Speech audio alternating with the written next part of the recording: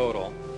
I only got to essentially work, back engineer, or analyze one of the craft. It's very plain. It's all one solid color, a grayish pewter color, the same color as the outside of the craft.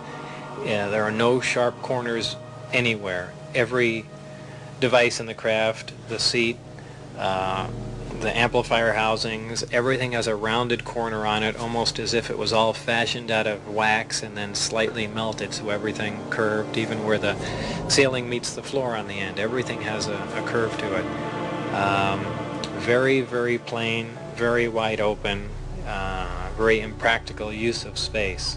And there are 3 levels. The lower level houses the amplifiers themselves that swing, the 3 of them.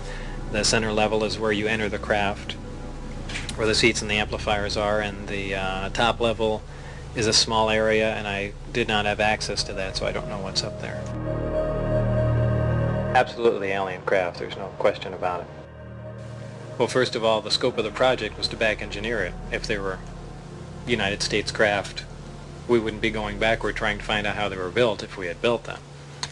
Second of all, the size of the equipment inside, the size of the seats, the materials that were in use, completely alien to us, pardon the pun, and the fuel, element 115, essentially non-existent. All these factors together, and of course the briefing information stating that they were alien craft.